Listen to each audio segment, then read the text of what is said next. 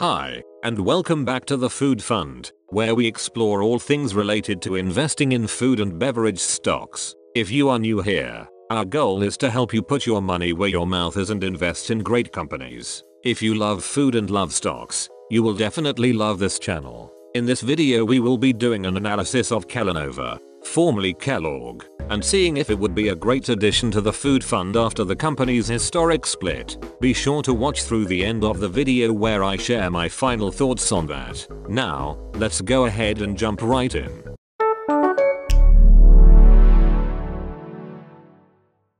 Start with some background on Kellanova. Kellogg was founded in 1906 in Battle Creek, Michigan and grew to be one of the largest food companies in the world. Home to some of the most recognizable brands such as Keebler, Frosted Flakes, Pop-Tarts, Pringles, and Morningstar Farms, the company shocked the world by deciding to break the company in two. Kellanova, ticker symbol K, was created to focus on snacks and other food offerings, while WK Kellogg, ticker symbol KLG, houses the traditional cereal brands in North America. Following the announcement and completion of the split, share prices for both companies continued to fall. Now let's take a closer look at Kellanova. Starting with the 1-year chart, we see that Kellanova had a CAGR of about -26%. Zooming out to the 5-year chart, we see that Kellanova had a CAGR of -5%. Kellanova has had poor price action for some time. Now, let's take a look at the fundamentals. Please note that these values concern Kellogg Company prior to the split, meaning that both the cereal and snack businesses are accounted for in this analysis. Gross margin is 31%. Not bad for a company this big. Revenue has compounded at around 4% over the past 5 years and has reached nearly $15.9 billion most recently. Decent revenue growth and good gross margins are enticing so far. Looking at cash flow, we see a -1% CAGR over the last 5 years for operating cash flow, while capex has decreased at about a -1% CAGR.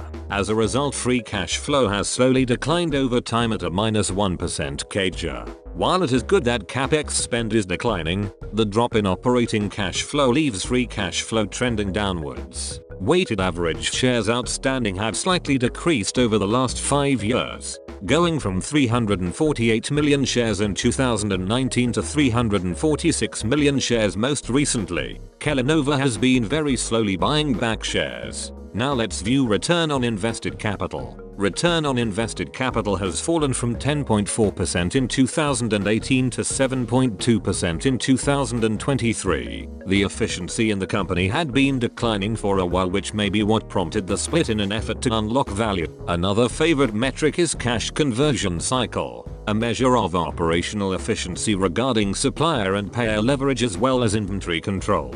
Going from -11 days in 2018 to -1 days most recently, Kellanova has gotten less efficiency managing inventory over time. However, the negative cash conversion cycle value does show that some operating leverage has been maintained but is at risk going forward. Last, let's explore Kellanova's debt. The net debt to EBITDA has improved from 3.7 in 2018 to 3.4 most recently. Again, Kellanova has been very slowly improving its debt situation.